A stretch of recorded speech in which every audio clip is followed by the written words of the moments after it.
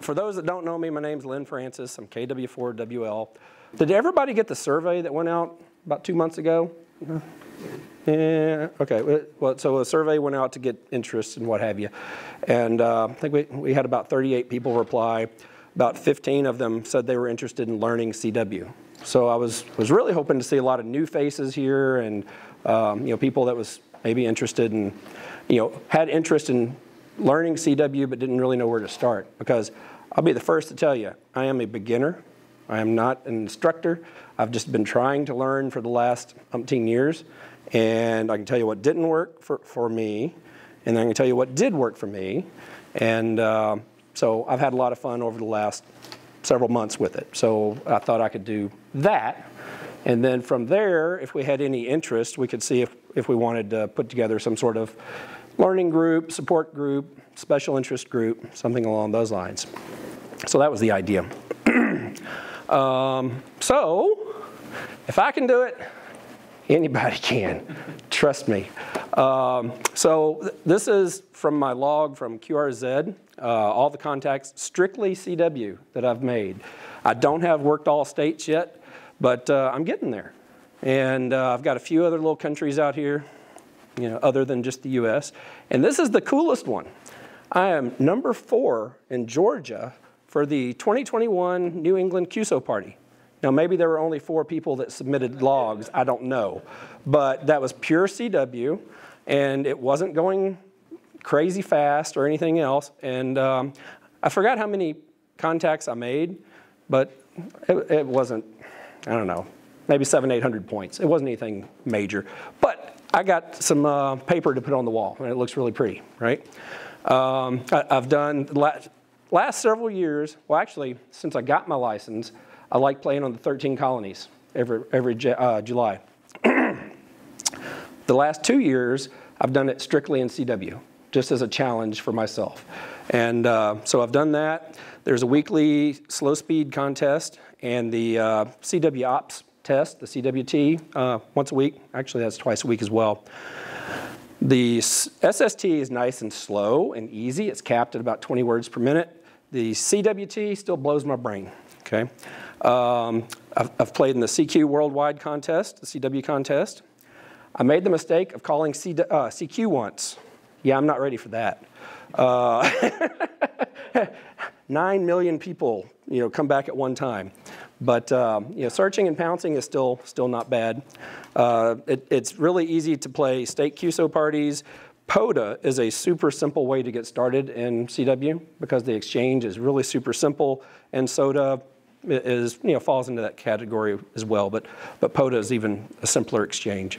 So I am not an expert, but I've played with Morse code and I've got some wall art, and I can say that I've made some contacts.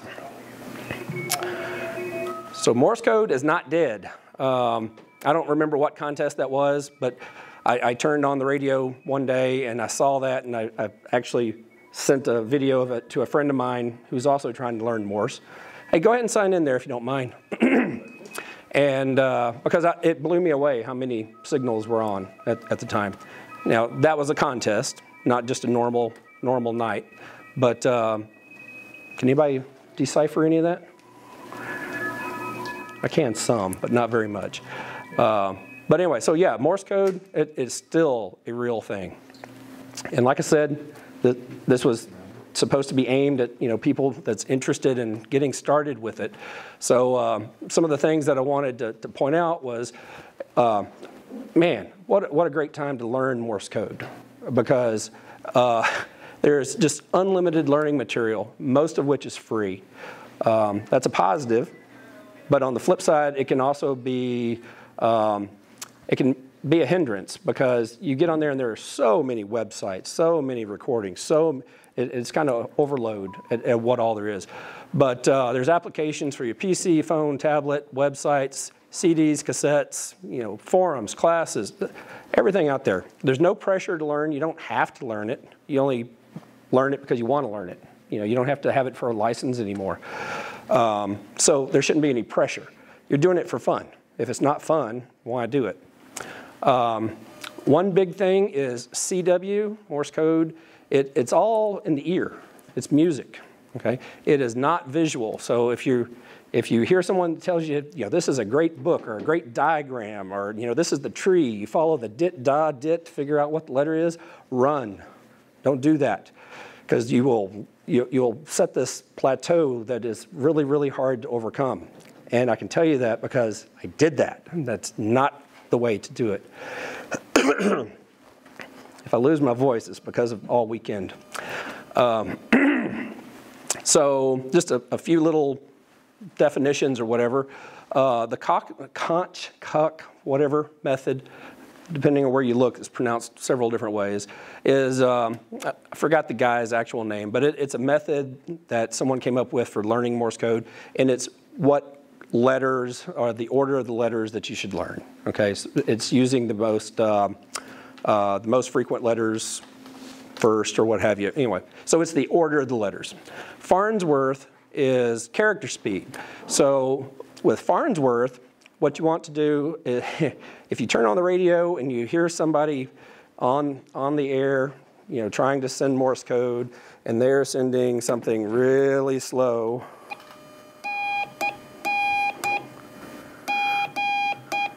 actually, that's pretty fast compared to some of them. So you hear something like that, and you're hearing the dits and the das, and you're going, see, da, da, da, what, and you're doing this lookup in your head, and that's slowing you down. It's not what you want. We go back to the CW is auditory, right? It's music. You want to hear the musical tone. So Farnsworth, it's playing the character speed at full speed, and then adding extra space between the characters, so that it gives your mind a little bit of time to go, oh, well, that's a C, that's a Q. Somebody's calling CQ, right? Gives you a little extra time. So just as a little example, so if someone says they're doing, so words per minute, depending on where you look it up, in general, it's defined as 5-character words, and it doesn't have to actually be a word, it's just 5 characters, makes a word per minute. So if it was 20 words per minute, it would be 5 characters times 20, 100 characters per minute, which is roughly a character every 1.5 seconds, thereabout, okay? So, but if you have an effective speed by adding extra space between the characters, you may have 20 words per minute characters, but you may only really be doing like 10 words per minute. Okay, because you're adding all that extra space, which is perfectly fine. So a definition that's going around, or seems to be going around now, is called Wordsworth.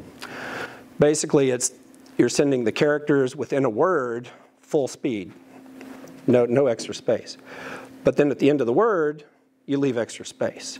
And that really comes in when you're trying to get above 20, 25 words per minute, because once you get up to those speeds, you start hearing words.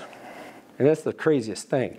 I'll be listening to somebody, and I'm just about the point where, I'm hearing characters and putting words together, and then all of a sudden, just out of the blue, I hear a word. It's like, I didn't hear them spell it, I just hear the word. And that's a really cool feeling. So hear the music, not the dits and das.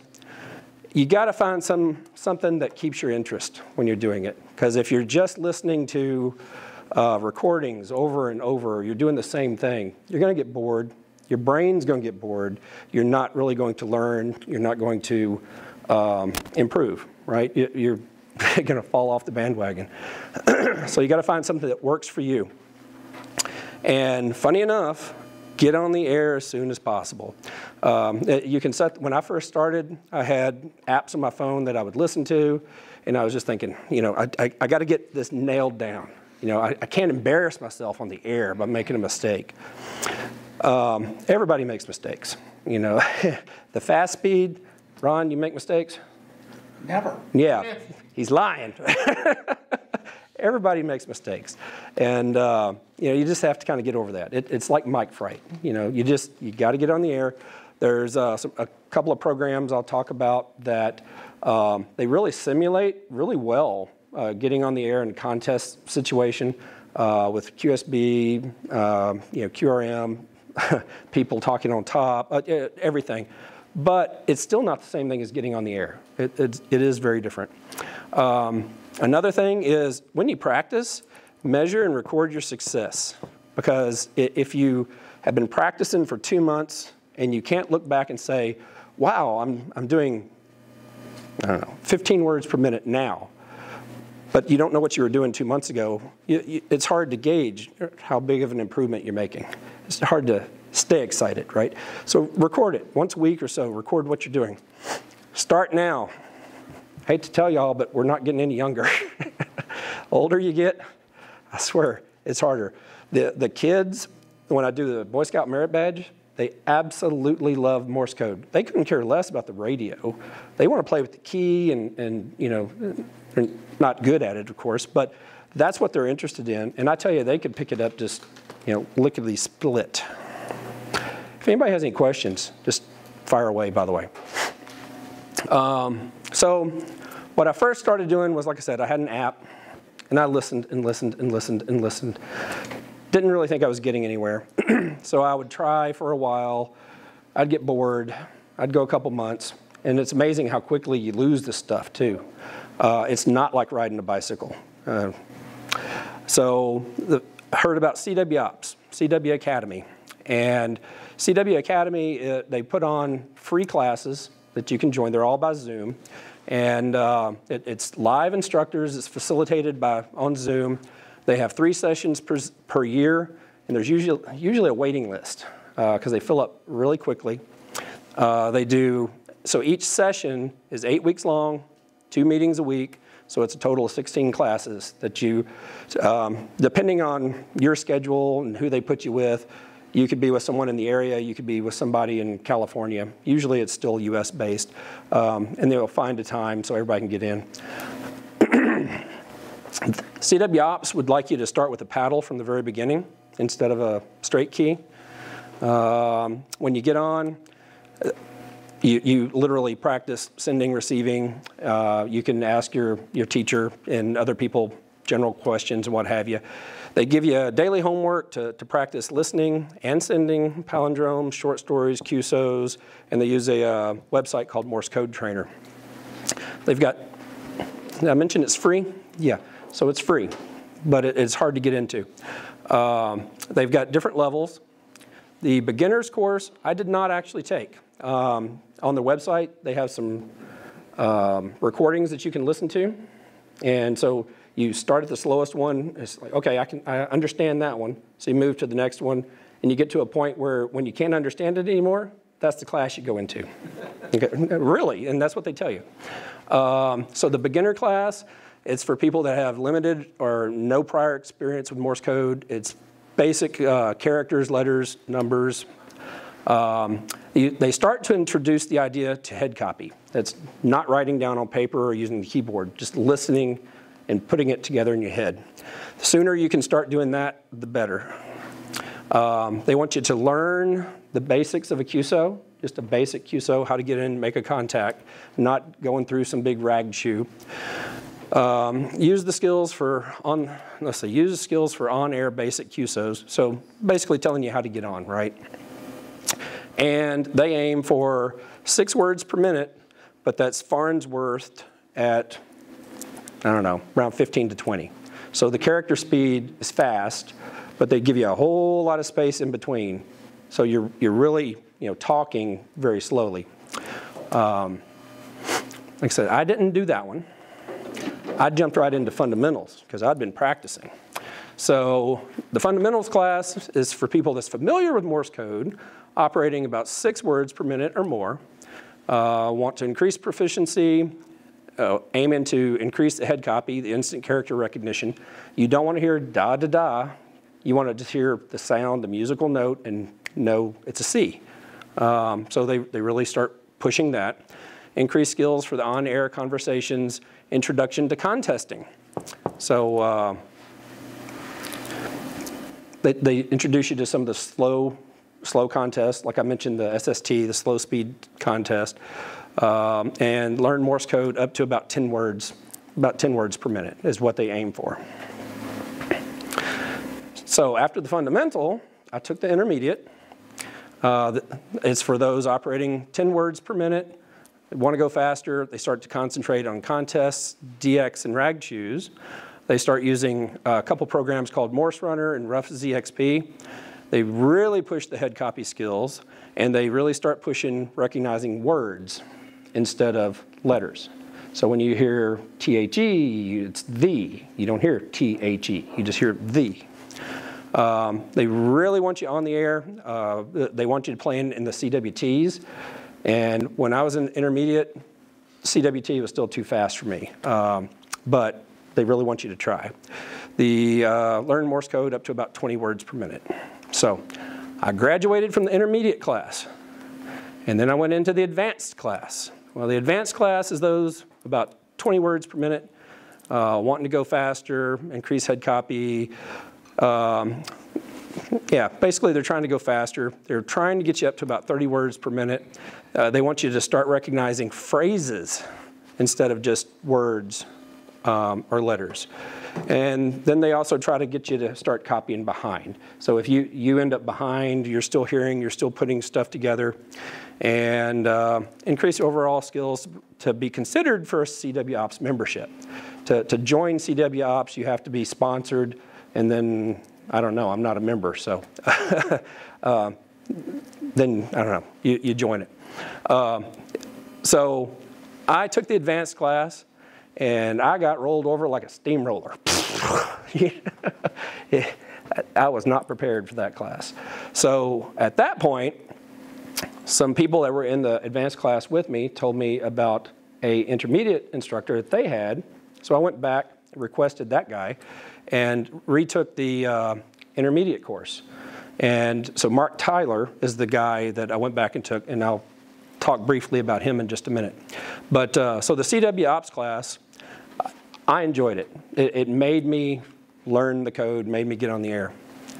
The other one, and I was hoping Ren was going to be here, because Ren put a lot of time into the Long Island CW Club. It is a club based out of Long Island. It has, forgot how many members, over 3,000 members, I think. I don't see it on there now. But anyway, it's like around 3,000 members, multiple countries. And it is $30 a year to join, or it's $90 a year, $90 for a lifetime. It's worldwide. They have classes 7 days a week. Over 75 classes are offered. They have daily forums on all kinds of amateur radio stuff, whether it's POTA, SOTA, the latest Gizmo, all kinds of forums. They've got specialty programs for youth, YL, students with impairments, whether it's autistic, hearing, visual impaired. They have specialty classes for that. One thing that's really nice about Long Island CW Club is that you can audit a class. Well, with CW Ops, when you sign up for a class, they expect you to be there at all the classes. The Long Island class, you can just jump in. When you log into Zoom, you can even put audit by your name, and they won't even call on you. You can just sit there and listen if that's what you want. So you can check out a class and see if you're prepared or how it fits. Every day they've got 2 or 3 Zoom rooms going at one time. And depending on what the classes are, you go to a particular Zoom room. They actually prefer you to start with a straight key and then move to a paddle. But they really want you to get on the air as soon as possible. And they do something kind of cool. As soon as they think that your sending is good enough to actually reply to someone, if your receiving is okay, they'll get on with you with Zoom at your station. And so they'll be listening to the same person that you're going to try to make a contact with. And if you happen to freeze up or whatever, the guy on the Zoom will say, okay, their call sign is so-and-so, or now send the RST, now send your name, so they'll coach you through it. And so that takes a little, that mic fright away. I haven't taken advantage of that, but I do know they do it. Once you sign up, you get a link to a Dropbox with it's like years of presentations and videos and all kinds of very cool stuff. I am a member of Long Island CW Club. So, told you the CW Ops, they offer the different classes. They're multiple sessions, what have you. The Long Island CW Club is different. They have like a beginners group of classes. You can jump in to the sending class, the intro club to get started. You should probably take that one first. But then they have this, they call it a carousel. It's 3 classes that are just going round and round. Jump in wherever you see fit. They've got the beginners 1, beginners 2, and then when you think you're good enough, you jump over to the capstone, which is kind of a test, sort of, if you want to call it a test. And then when you're past the capstone, you can jump over and do the same thing for the intermediate. So you don't have to start on day 1 with this class. You could jump in day 12 because it's going to circle around and start back over. And if your time is limited for work or whatever and you can't always make that Tuesday, Thursday CW Ops class, this is an option. Long Island CW Club forums. They also have all these additional forum, and this is just a small subset of what they've got. They'll have Zoom meetings and talk about antennas, 3D printing, license exams. The doctor is in. That's basically the same thing that's in QST type stuff. Boat anchors, old radio receivers, transmitters. Morse. That's the other thing I was hoping Ren would bring. It's a little practice device. It's kind of cool. So just all kinds of radio information that's not just CW. So tonight, if you were to look at the Long Island CW Club schedule, for today, they've got a sending warm-up class. They've got legacy capstone, sending prep. They've got the doctors in, beginning carousel, radio and related technology forum. That one's recorded, so it's played. I don't know if that means it's recorded or played back. Intermediate and advanced sending. So they've got all these different classes that are going on now. And really for $30 a year, it's a lot for your money. I don't take advantage of it. I forget about it. So which is best? Honestly, it depends. CW Ops Pro is your group is really only 4 to 6 people, when you're in a class. There's scheduled classes on the calendar. I think it's a Pro because if it's in my calendar, I'm going to be there. It's forced. I found it forced me to be accountable because, in the class, you're practicing sending to everybody, and receiving. And if you don't practice and if you're not ready for the class, you haven't done the homework, you're letting the other people down, you're hurting them, So I found that, to keep me accountable, keep me on schedule. Cons, it fills up very quickly and there's limited seats per class. The homework they give you, they say you can do it in about an hour. Maybe it's just me, but I couldn't do it all in an hour. So I found that very hard. As long as you make it to the classes, you pretty much graduate. It doesn't necessarily mean that you're ready for the next class. I also, since I took 2 of the intermediate classes, I kind of have a feeling that depending on what class or what instructor you get has a lot to do with what you get out of it. To join the CW Ops, you have to be sponsored. And then Zoom. There's always Zoom problems, but there's always Zoom problems over on Long Island CW Club as well. So the pros over there, it's actually a real club. Oh yeah, there we go. Over 3,000 members. It's got over 77 different classes. From the time I started making this slide a few days ago, they added 3, 5, 6, 7, 2 classes because it was 75, now it's 77. You're able to audit a class, so that's really nice, but the problem with that is you're not required to be there. And if you're like me and if it's in your calendar, you're going to be there, but otherwise, I don't have to be there. So, it's like a buffet. You take as much or as little as you want. There's always some sort of class available. If you have some free time tonight and you want to do some CW, you jump onto a class. There's one going on. The circular carousel method, I think that's actually kind of nice because you can just jump in at any point. You don't have to wait for a class to start. Cons, it's not free.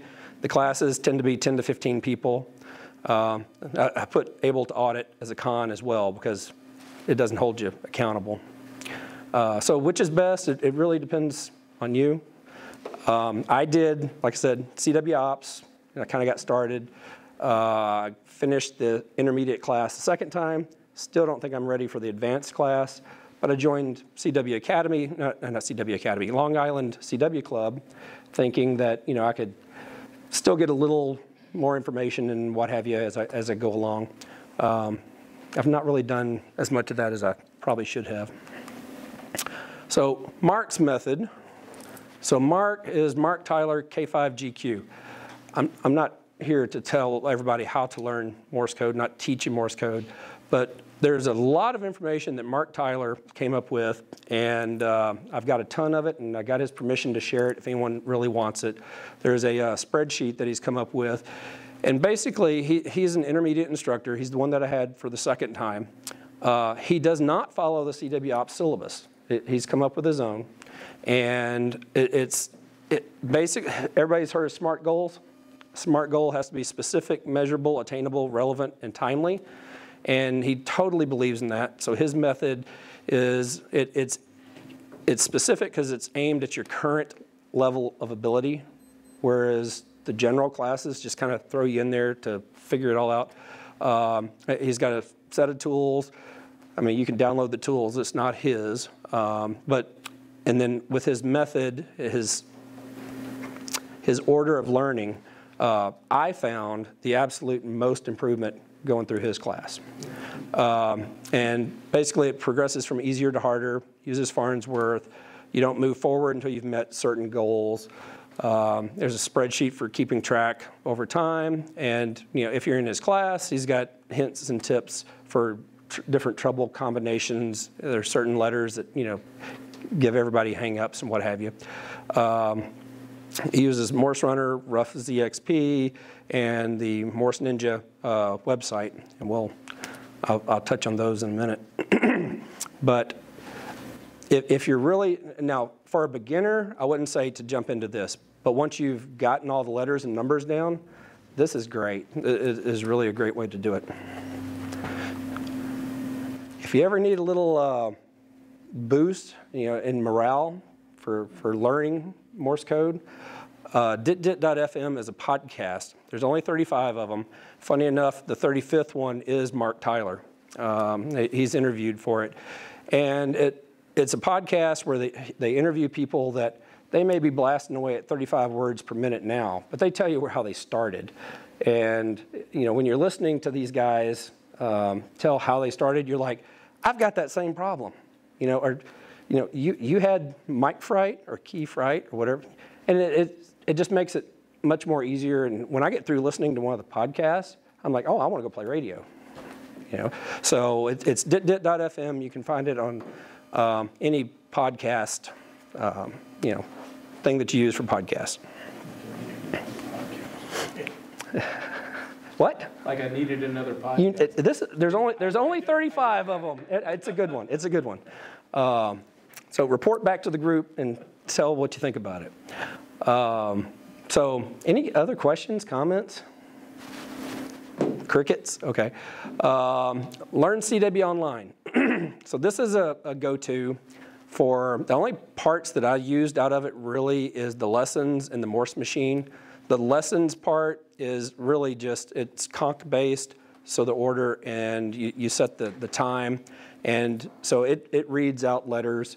You type them into the box, and then when you're done, you hit compare, and it shows how good you did. So you start with one letter. Well, actually, it starts with two. It starts with K and M. And then once you hit about 90% accuracy, you add another letter, and you keep going. There's tons of apps and whatever, but this one I enjoyed. Morse machine, it's on the exact same site. It's just a different feature. And so you tell it how many characters you want to use, the character speed, and it just reads out a character, and you just type it on the keyboard, as you hear it. Listen to it enough, it gets ingrained. Morse Code Ninja. This is, it's a website. I should have wrote the guy's name down. I don't remember his name. He has recorded thousands of videos on YouTube, and he's recorded them also into MP4 so you can download them and listen to them. If you go to the learning section, like I said, it's YouTube videos and downloadable music, essentially. It's based on the conch method.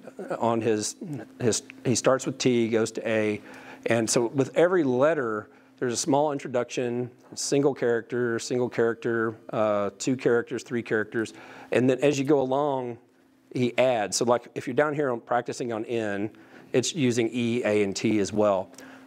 It sounds so simple, but it's really very effective. I have it loaded on a CD in the truck, and I can just listen to it. Yeah, so introduction, single character, blah, blah, blah. He's got them at Farnsworth, so the character speed is 20, but it's Farnsworth down to 10. He's also got 25 at 10 and 30 at 10. If you go to the practice session on the same website, you can actually download or play anywhere from 15 to 100 words per minute.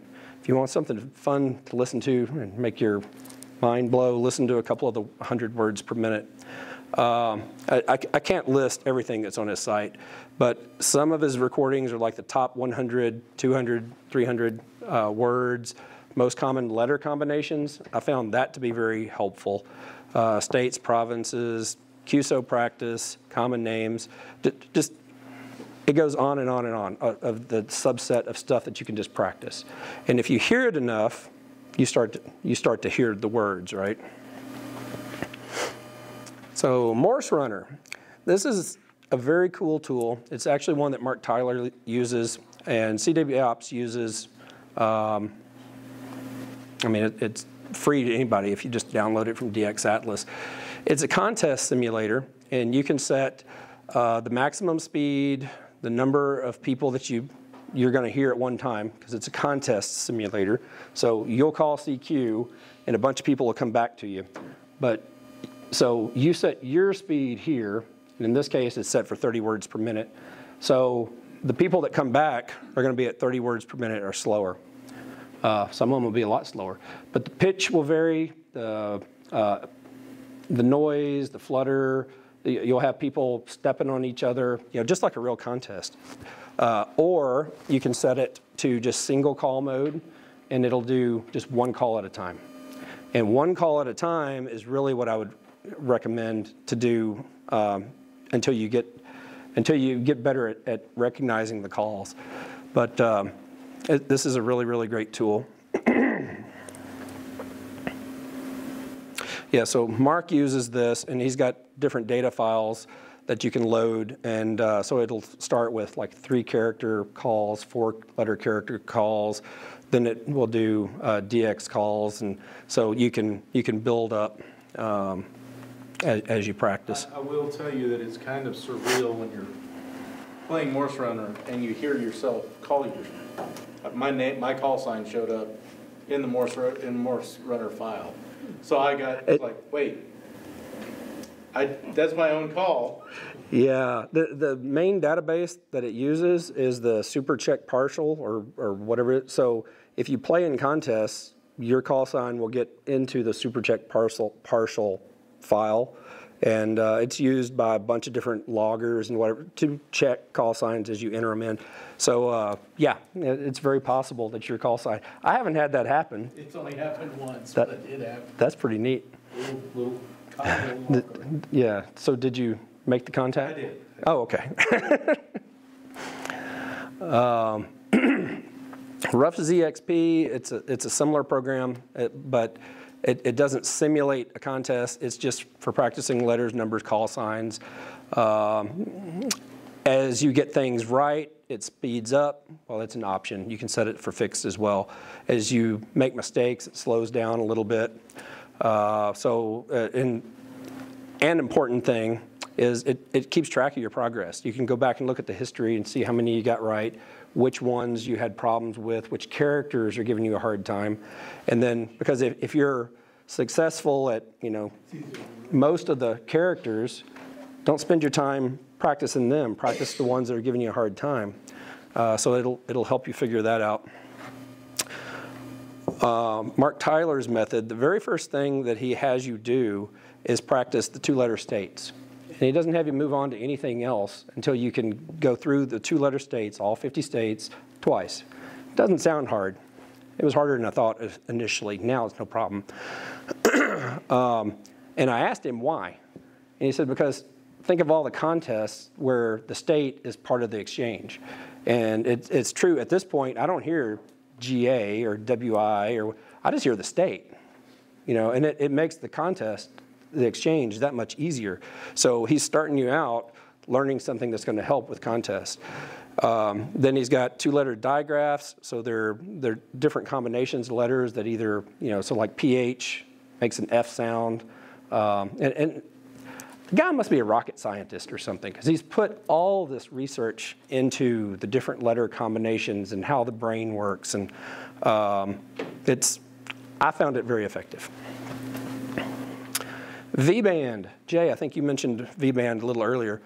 So V-band is a odd little website that it's hamradio.solutions.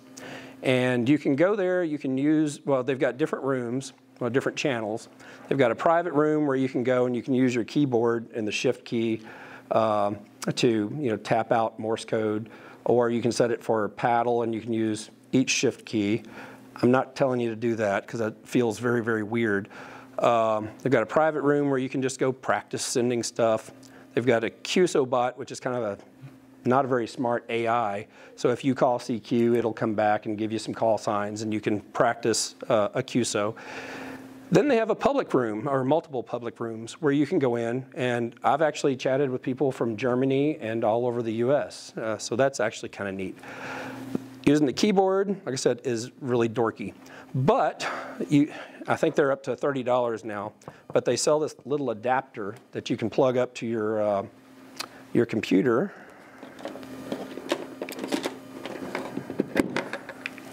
So they sell this little adapter for $30, or when I first found them, they actually showed you how to buy a AT Tiny 85 Arduino board, and they're like 5 for 20 bucks or something on Amazon. Just solder a jack onto it, and they had the programming, which literally it just acts like a keyboard and just mashes keys. So I made this for like, I don't know, less than $5 or something, and it does the exact same thing theirs does, except theirs is prettier than mine. And so if you plug it in, it's just USB, plug it into your computer,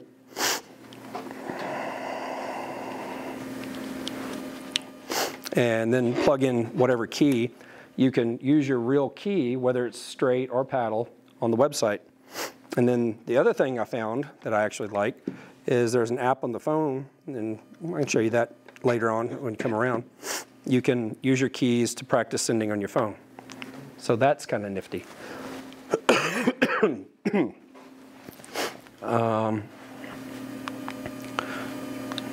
Hey, that might be the last page. Hey, that's the last page. Just go back and look that up for a second. Excuse me. I've been coughing for 2 weeks. I got to go all the way through it again. Oh, sorry. Oh, that's okay. To V-band? Yeah. It's weird to find because it's called V-band, but it's hamradio.solutions. Can you make your slides available? Yeah. I didn't think they were that good, but yeah. Good enough. Good enough. A lot of things I don't know. Cool. Come on, there's got to be some questions. Yeah, so I'm on 10 meters a lot, and I Okay. hear down on the band like 28.1 something above the digital. There's always, it seems to be somebody. I don't know if they're practicing or if it's is there on each band just an open frequency where people are free to get on there and just. Well, I mean, there's the whole portion of the CW portion of every band. That's true. There are some calling frequencies that people use. I don't know them off the top of my head, but it could be. Or Because it seems to be really, really small. what was I going to say? Well, You may be stumbling into the beacon band. so one of the very first times. What frequency were you on? 28 down just above digital. 28.1 to 22 is Yeah. beacon band. So, And when the band's up in here, beacons from all over the world. Yeah. So I'm- Even higher up too. I'm gonna tell myself, when I was early on, before I was really getting on the air, but you know, I'm learning this, I can do this. I was on 10 meters. Actually, it had been 6 meters now I think about it. But anyway, I was looking through the CW portion, trying to find somebody, and I came across some Morse code. And it was really weak, and I was trying to decipher it, and it's still going a little too fast for me at this time, you know, and I'm like, yeah, what is it? And I'm like, I don't know what it is. I'm gonna go get the real radio, because I was just listening on an SDR at the time. So I went to the other room, got a radio. Actually, it wasn't 6 meters. It was 2 meters. That's why I went to get the other radio. And because I only had one radio that would do Morse code on 2 meters. So anyway, went and hooked it all up and everything else.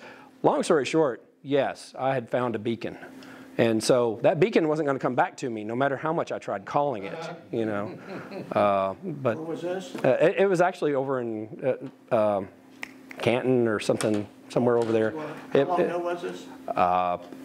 Couple, 2-3 years probably. Yeah. You probably stumbled across one of our beacons.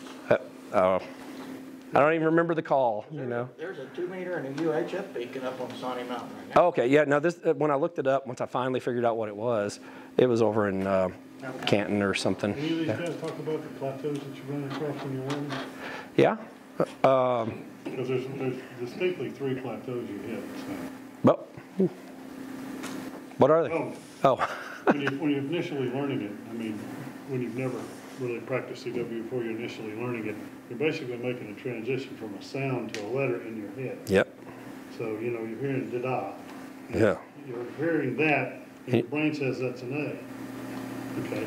Once you pass 5-6 words per minute, you can no longer really make that transition all that well. So you have to start listening to the sound and instantly putting it down. 13 words per minute is the famous plateau for that one. And that's the reason that the FCC in the years we had code tests set it up that way, at 5, 13, and 20 words per minute. 20 words per minute, you can no longer make that kind of a transition. You have to hear it, write it. Yep. Just automatically. Once you start approaching 20 words per minute, you're no longer hearing just individual characters. You're beginning to pick out the words. Exactly. Yeah. And that's the reason it was set at 20 words per minute. Well, and that's why CW Ops, Long Island, CW Academy, they really recommend the 20 words per minute character speed, and then Farnsworth. They're using the 20 word per minute character speed. Right. But 5, 10 Yeah. minute spacing. Yeah. That's old. Now, and what I'm finding, or what I actually had a problem with, was once I got to where I could hear 20, 25, and at times I can even get 30 in short bursts, you know. But, you know, so if I come across somebody and they're going a little too fast for me, if I ask them to slow down, well, what they do is they slow down. So they go to, you know, I don't know, I'll say 10 words per minute. They go back to the da, da, da. And no, that's not what I want. You know, I need high character speed with more space. And there's not a Q code that says that, you know. Unfortunate thing about being on the air is it's not computer generated. Yes, yeah. It is fist generated or hand generated or whatever generated it may be, but it's not going to be perfect.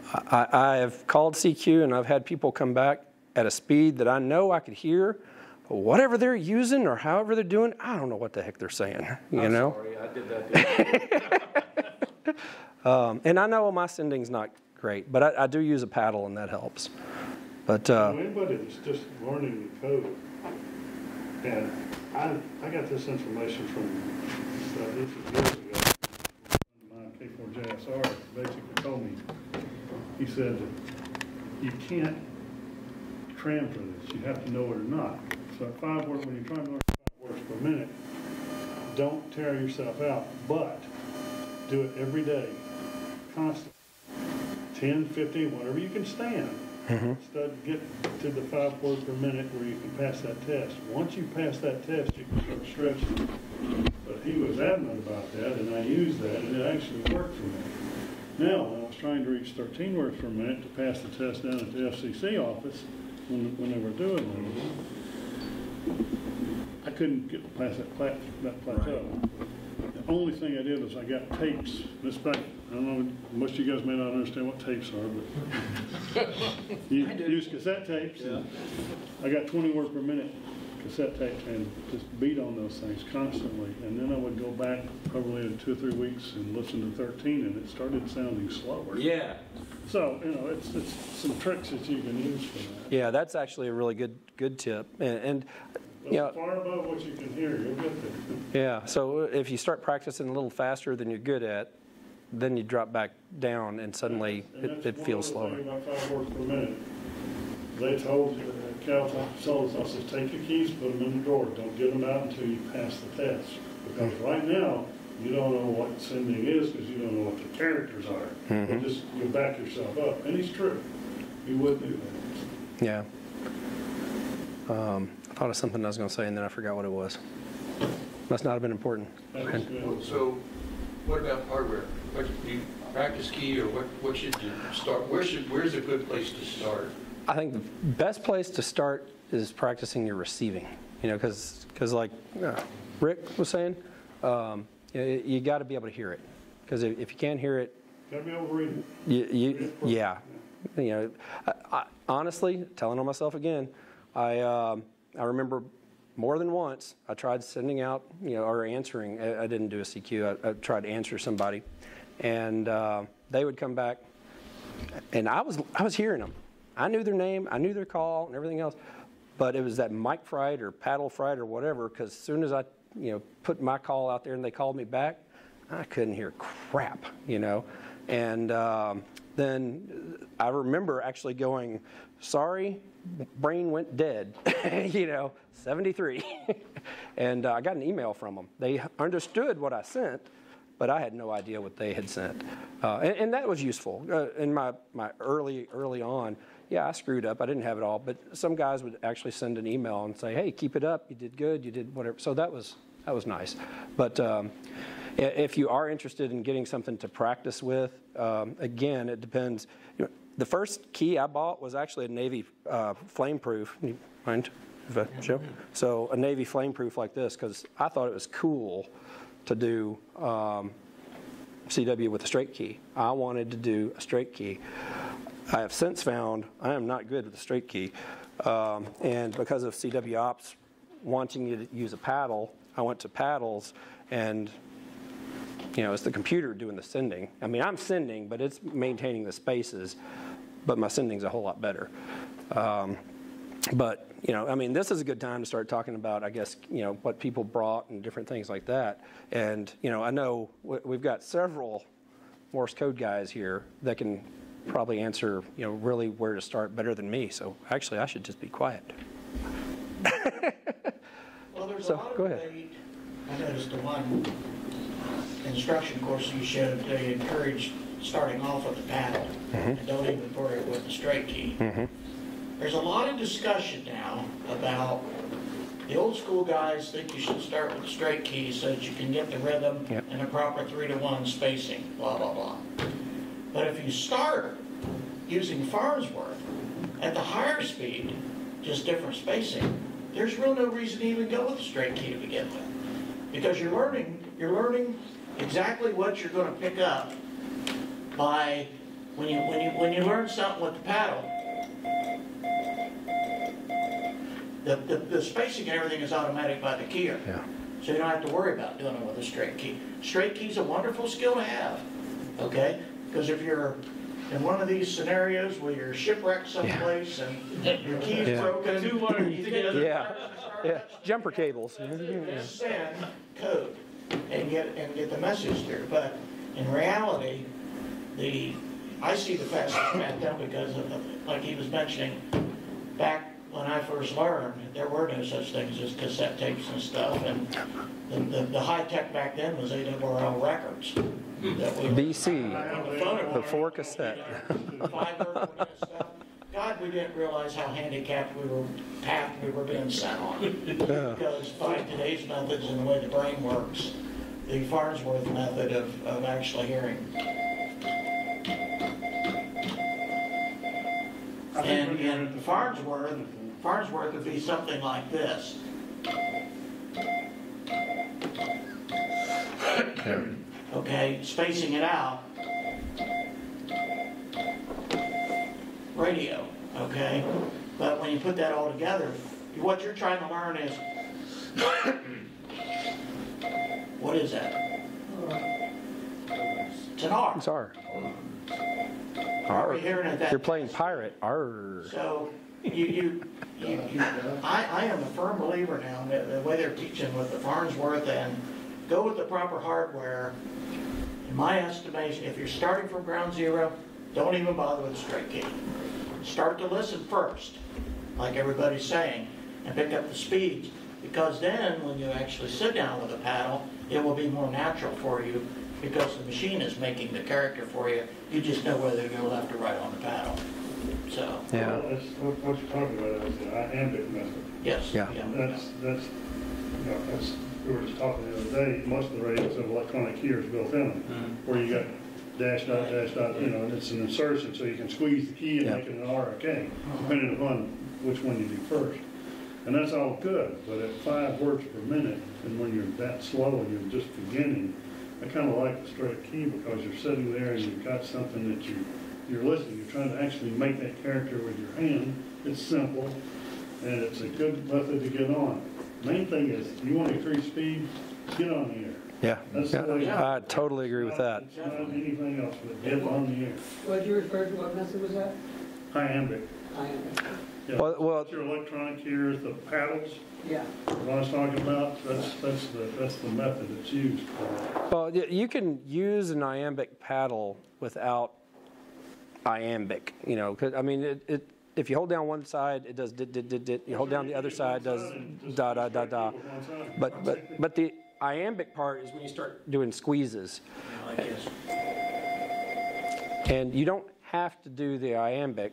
And I've played with it, and there's only, a dozen letters maybe that actually helps with? Maybe? I don't know. Maybe not even that many. Your dots always come out extremely fast, and your dots are somewhere off the scale. But, I still have a few.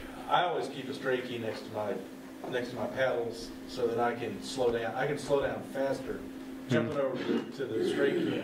And then, if I'm like in a contest or something, and somebody comes back to me really slow, I'll just grab my straight key and I can slow it down faster than I can turn down the knob and turn it back up and match them. I Right. can match them in my mind faster than I can try to figure out which knob I got to turn down. Yeah. And so or which button on my radio I got to turn down. Yeah. So that I always keep a straight key next to my pad. I have both of mine connected, and through the radio, you got to go through a dozen different menus to switch. But I use Ham Radio Deluxe, and so I've got a macro little button on the screen, and I can just hit paddle or straight key, and I can switch like that. I can send reliably-ish at about 25 with the paddles. Straight key, I'm way slower. So bottom line, brand new person to Morse Code, paddle here, is there a brand, is there something that anybody would recommend? Getting in, cheap. This is literally one, I mean, it's junk, but I 3D printed it at home on a 3D printer, and it's about $5, or less, I don't know. That's the screws and everything to go into it. The plastic's about 70 cents or something, but it works. And I've sent code with it. I have a little QRP radio that I keep this with, and so it's not good, but it works, So, or you can go absolutely crazy, and there is no way on earth I would ever have this thing if I had not gotten it through an SK sale, and the guy's call sign is on it, and so because the call sign was on it, they let it go insanely cheap. So this is a Bengali sculpture. This is like Ferrari, and I mutilate it, but I still have one, a Bengali sculpture. Yeah, and you don't need that, but that I meant to bring. I have an American Morse paddle. It's about an $80 paddle. You used it when you came out with the Scouts that day. It's not great. It's not bad. It works. I don't think this company's in business anymore, but this is called hand keys. Oh yeah. You've got one of those. St. Louis. They also made a set of iambic paddles that were fairly inexpensive at the time. But I don't know if you can find them used. You can find them up on eBay or someplace like that. But What was the name? it's called hand key. And they made a paddle straight key combination on one base. Yeah, it did. And then Brown Brothers was very similar, almost identical to hand key. It was identical. I think Hamkey came out after Brown Brothers quit manufacturing. And the guys in St. Louis did made these things. I've got Venture is another, and that's the paddle I use as a venture paddle. You can buy those new from Vibraflex. Got up in Tennessee. New, they're about what, 150, 140? Yeah, somewhere around 150, 100. Yeah, I mean MFJ makes one that's a venture wannabe. Does MFJ still make a knockoff to that one? Yeah, The Venture? they do. I don't know if it used to be, when I sold those things years ago, it used to be a venture paddle with the MFJ unit set on top of it. And I understood after I retired from there, that was, I guess MFJ came out with their own version.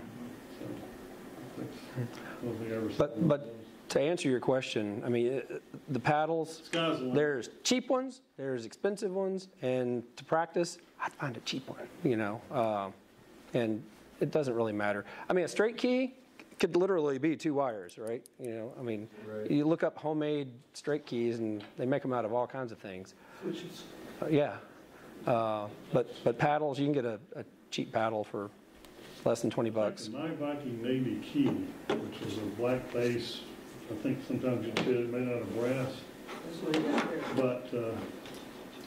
But the Night Viking actual key itself basically was micro switch contacts. It didn't have an actual brass contact or any other kind of contact like this one does. Right here. It was actually a micro switch. Yeah. And what's that Navy key you have there? It's a flamethrower. The Navy. Yeah, that's fast. No sparks. You get away from that one. Yeah, they don't still make them, but mine I got at a Hamfest.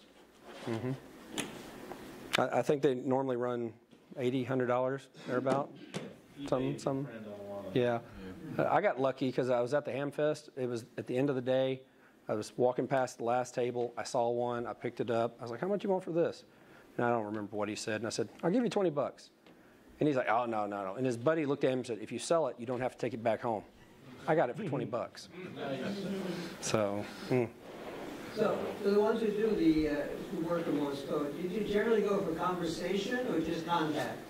That seems to be, I'm new to the amateur world here. When you're starting off at 5 words per minute, I mean, have you passed a code test many Well, years ago? I come from another world. Okay. I was a Coast Guard radioman 30 years. Oh, well, you know what it 18, is.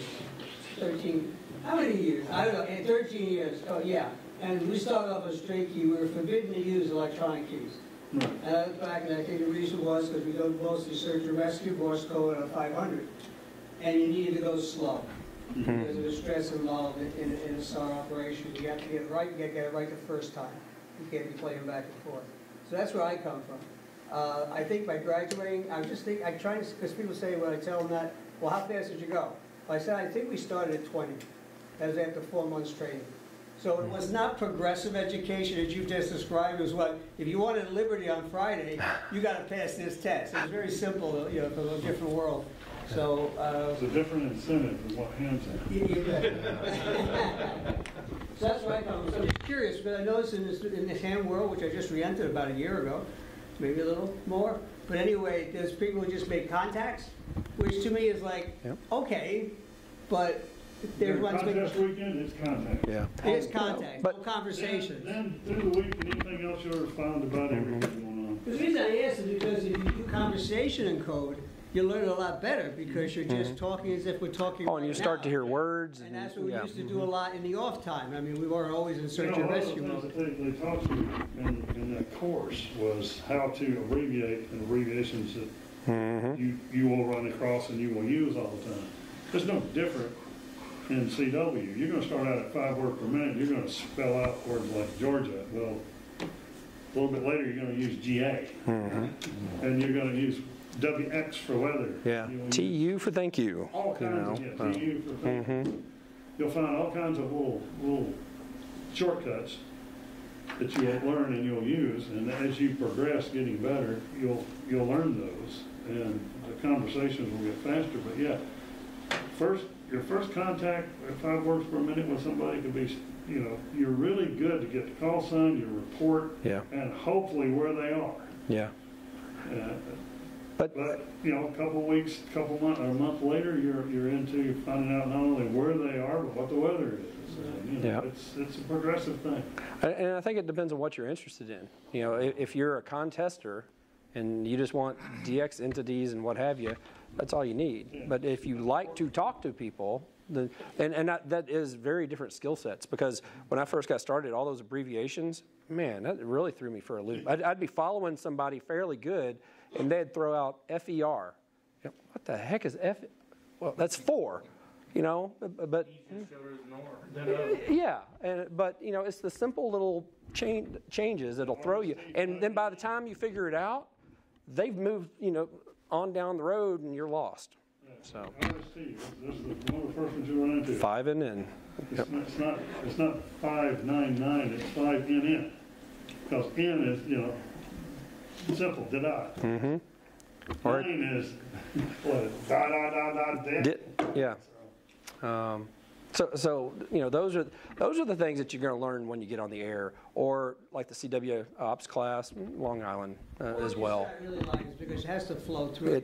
It builds you up. My experience was beaten into me to begin with, but still, after you worked it a while, it flows through. You don't even hear it. And I did course stenography years later. It's the same thing. It just flows through. You don't even hear it. You're just a conduit for it. And if you let it flow, it comes a lot easier. Some of the high-speed code sometimes, Milton Lord, I don't know if any of you guys have ever heard of him or talked to him. You know, Milton was a really high-speed CW op. He has been. And many times I'd be in his basement where he was repairing amateur radio equipment, and I'd be talking to him, and he would say, wait a minute. He goes back to his radio, and he's at about 35 to 40 words per minute. Just as little as you think about it, that's faster than I think we're conversing. Oh yeah. And he's actually too in conversations once he's hearing the code over here in the corner, he's registering it and reading it and talking. It's a skill that I didn't think I would ever have any hope of getting. He could do it. There's some of these guys that can do that. It's amazing. CW is a second language. It is a language. Yeah. It is. Exactly. To think in CW helps too. Just think that, you know, as if you're thinking a foreign language. Good. Very good. So working for a career and hadn't been into it too much lately. Well, that's what I fear. I fear getting out. I was telling folks, I fear getting out of that because there are a lot of codes. I didn't do amateur because the stations I had didn't have clubs. But the thing was, I was so afraid of getting out on there and have an old master chief come on and say, Gardner, you haven't learned a damn thing, have you? So. Everybody out there on the air is a master chief, so don't worry about it. Yeah. So that kind of brings me to the, well, I'll put it 2 ways. So one thing that I thought would be a good idea for the club, not just CW, is to start trying to implement some special interest groups, because the survey that came back, you know, we had a bunch of people that was interested in POTA and SOTA and CW and, you know, all these little niche things that if you're interested in doing parks on the air, you don't have to wait for the club to do a POTA event. You know, if there's someone that's interested, okay, not volunteering Ryan, but so Ryan loves SOTA, and I don't think you do much POTA, right? You do summits on the air. So I'll do it in combination. Okay, so, you know, if you take somebody that has interest in it and, you know, I'll say Rob. He's interested in POTA. I don't know if he is or not. I'm just saying he is. You know, and if you're going to go out and do an activation, if you just throw out, you know, an email to the group, and maybe there's somebody else that's interested, or maybe they'll do an activation to a different park at the same time. Y'all can meet up for, you know, breakfast, lunch, what have you, and, you know, make these special interest groups where somebody's like, you know, I want to learn how to do that. I've never done it. But, you know, maybe I went on a summit activation or 2 with Ryan just to see how to do it, you know. And then I went on a few more just by myself.